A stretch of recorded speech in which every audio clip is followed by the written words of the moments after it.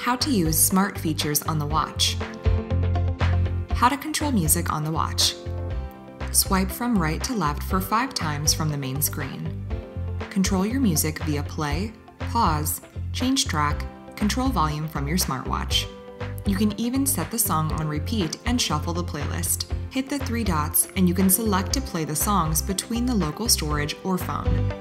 Note: Infinity Audio needs to be connected to play the songs on the watch.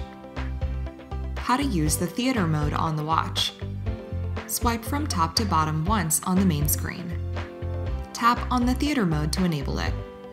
Note: enabling theater mode will only mute the audio, but the watch will display all the notifications and call alerts.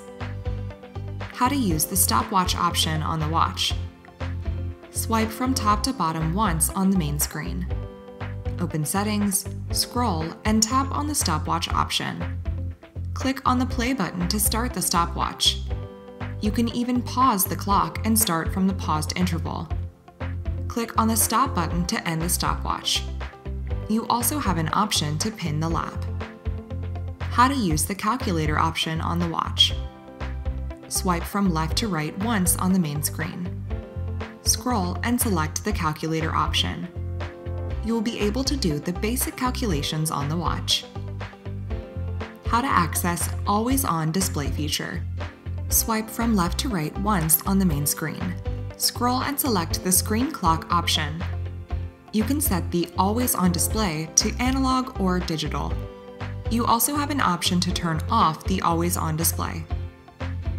How to adjust the brightness on the watch. Swipe from top to bottom once on the home screen. Tap on the brightness option.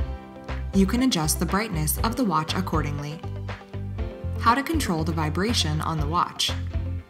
Swipe from top to bottom once on the main screen.